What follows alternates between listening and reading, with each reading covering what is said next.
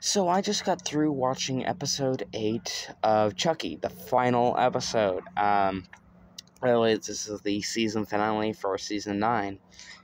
Of, you know, this YouTube channel, not Chucky. It's only had one season, but it's a really good season. And we finally learned the crux of all his plans, which I'll leave to you guys to watch the episode and find it out because it's really good and it's got a lot of intricate details. There's a lot. This one's very spoiler heavy. I want to try to keep some of the mystery.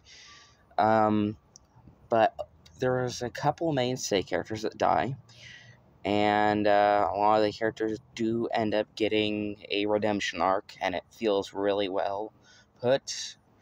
And in the end, there's a stinger for a second season, which is coming fairly soon. I want to assume October 2022, because it just says 2022 whenever you're done with the episode.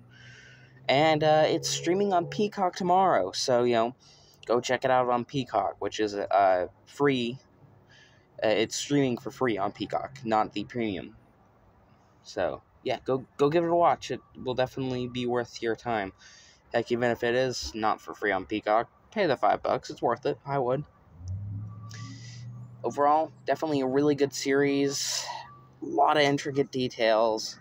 And a lot of plans going through fruition. And it's exciting.